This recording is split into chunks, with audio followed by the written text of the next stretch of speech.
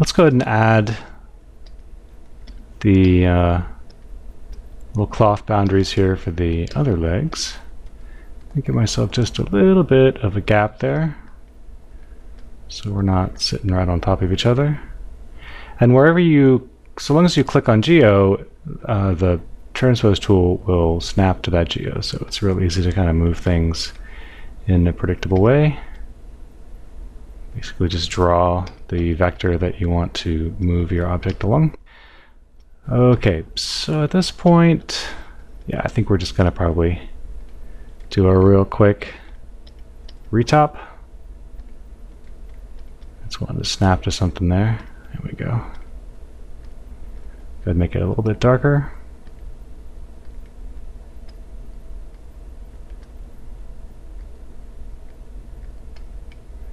And we'll just go all the way around. Oops.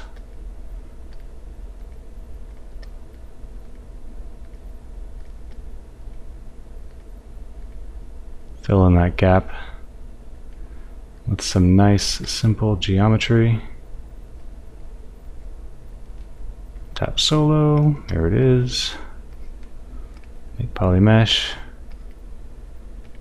And I'm gonna, let's see, I don't know where my leg geo is at this point. I'll just stick this thing at the bottom. Go ahead and highlight it. Where's my Z-sphere? That's what I'm really looking for. I'm gonna move this down to the bottom, and we'll delete that topology. Our face normals are pointing in the wrong direction, so we'll do a flip. Let's do a Q mesh on it. I guess probably could have left it alone because I got to flip it again. And I'm going to add an edge loop there.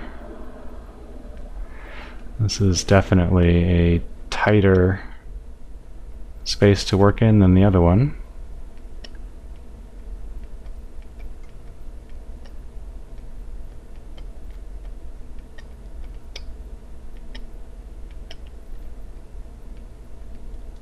Maybe we need to go a little bit further out so there is even less intersection.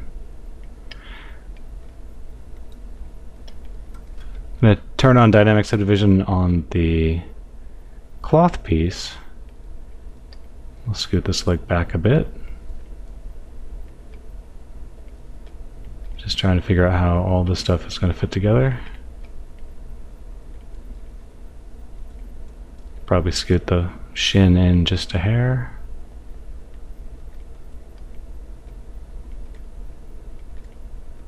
Try to get the thickness a little more consistent. So this is super low poly, obviously. I kind of want to use the smooth brush, but the default value is going to be a Z intensity of 100, which will just really hit it too hard. So reducing that down makes it a lot more controllable.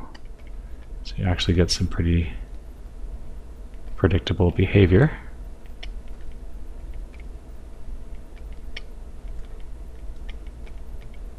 Go ahead and move this in.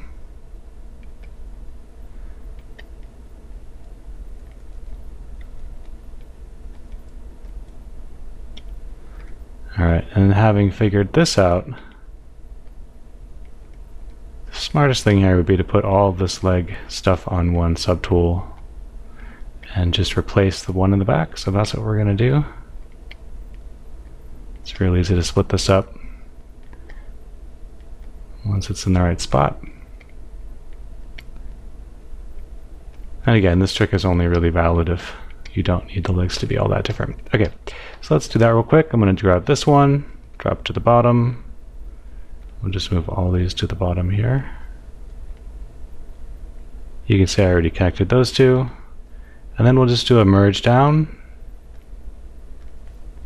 So now that whole structure, all those different subtools are now on one subtool, and we can just, whoops, I do need to duplicate it. And I want to duplicate it with the button in the tool menu rather than using control, because I do ultimately want this to be separate subtools. And it doesn't really make that much difference if it doesn't line up perfectly with the leg that's there, which I'm going to delete.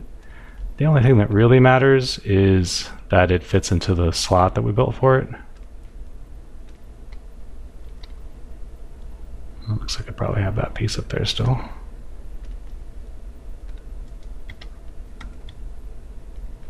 So a little bit of a time saver there. Let's see how it looks. Yeah, that's cool.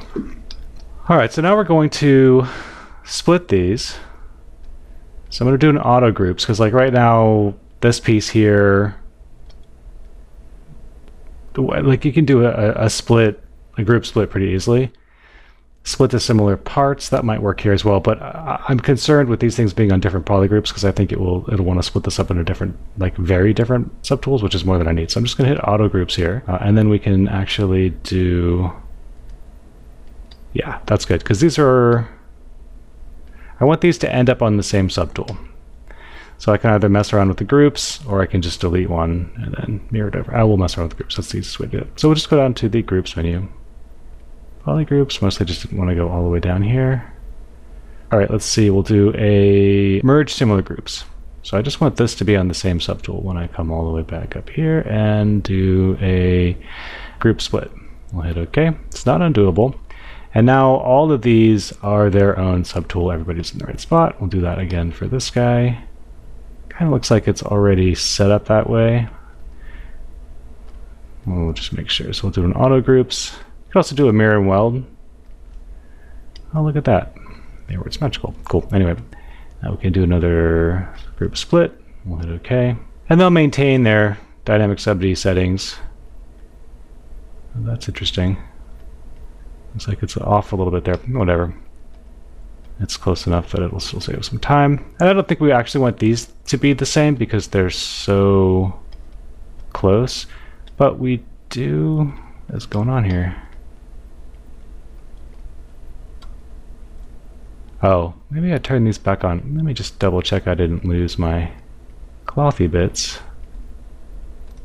All right, so here's what happened. My mistake. I had I appended this stuff to the wrong geo. I had another file here loaded up, and I got confused because I just saw something with a bazillion subtools. So I'm going to go ahead and stop the video. I think everybody probably followed with what I was doing. I'll go ahead and catch this file up to where it should be, and we'll pick it right back up. All right, so now that I've got this stuff set up, there is this top piece there that I'm kind of missing that I did like in this. I guess we can go ahead and split these out. I'll just leave them connected for now. This is the only one I really want to pop off because I want to make it, I want to subdivide it. So we'll just leave the other parts of the leg welded for now. Not welded, but in the same subtool. And let's see, we'll do a little bit of some nudging around.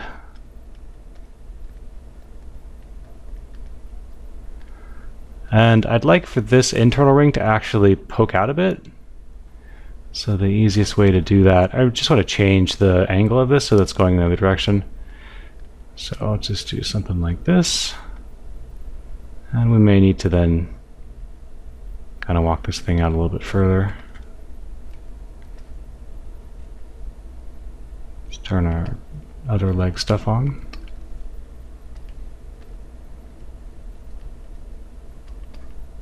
Come in here with that low powered smooth, see how that works.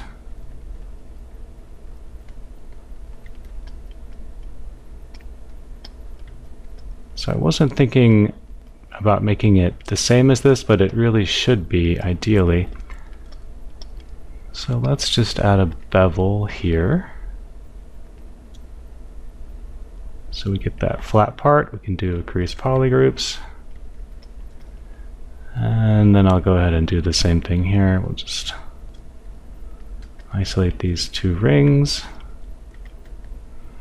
Crease polygroups there.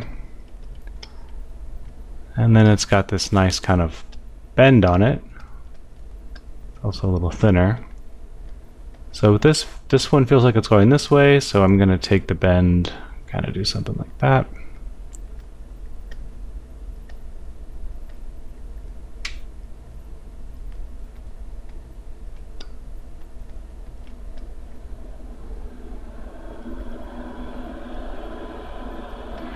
And in the next video, we will catch the other one up to this state and then go ahead and add in some more of that cloth stuff, and then we'll start playing with probably live Boolean, adding some more detail to the other parts of the mesh here.